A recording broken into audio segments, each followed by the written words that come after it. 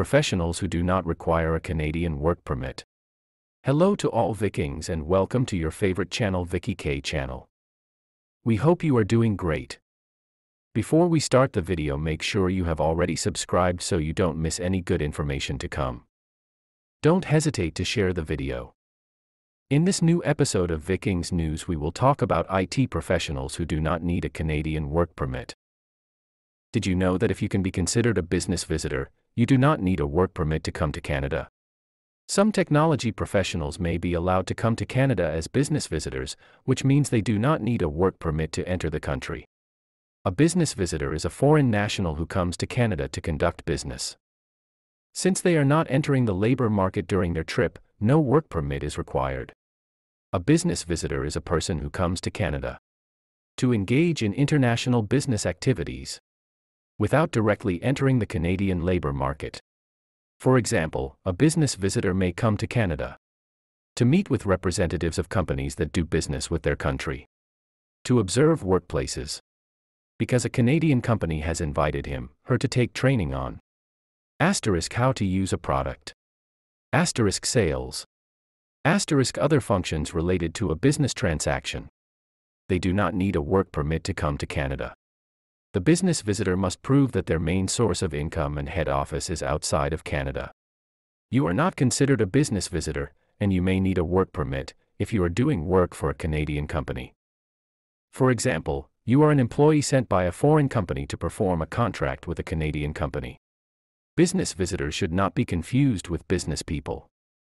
Business people come to work in Canada under a free trade agreement. To be considered a business visitor, you must demonstrate the following. You plan to stay in Canada for less than 6 months. You do not intend to enter the Canadian labor market. Your principal place of business and your main source of income and profit are outside Canada.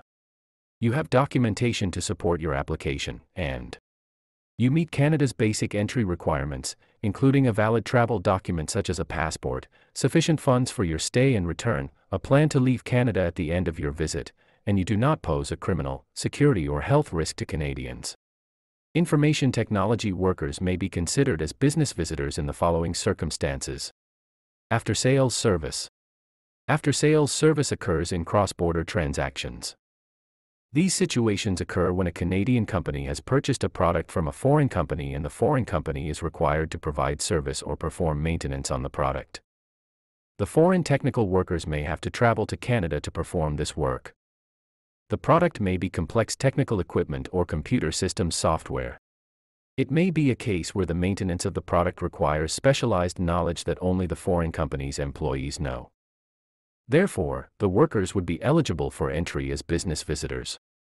Guest speakers/workshop participants. Another category of business visitors are those who enter Canada to speak at a seminar or participate in a workshop.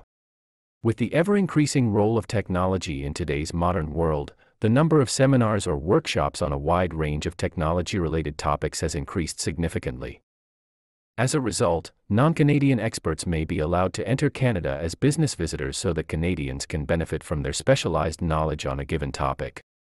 Another category of business visitor that is often encountered in the technology field is that of individuals who enter Canada for training at the Canadian branch of a multinational company. The use of certain equipment or software may require proprietary knowledge specific to the company in question. There is often no substitute in terms of people who can provide training on such equipment or software.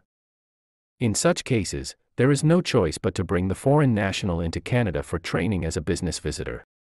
Do you need a lawyer? Although the hiring of a lawyer is at your discretion, immigration authorities have broad discretion in assessing persons entering Canada. As a result, people who should be considered business visitors may be denied entry because the border officer believes a work permit is required. That's it for this video. Did you find the topic interesting? Let us know in the comments. Thanks for watching. We hope you enjoyed it and didn't forget to subscribe and like this little video. See you soon for a new episode of Vikings News.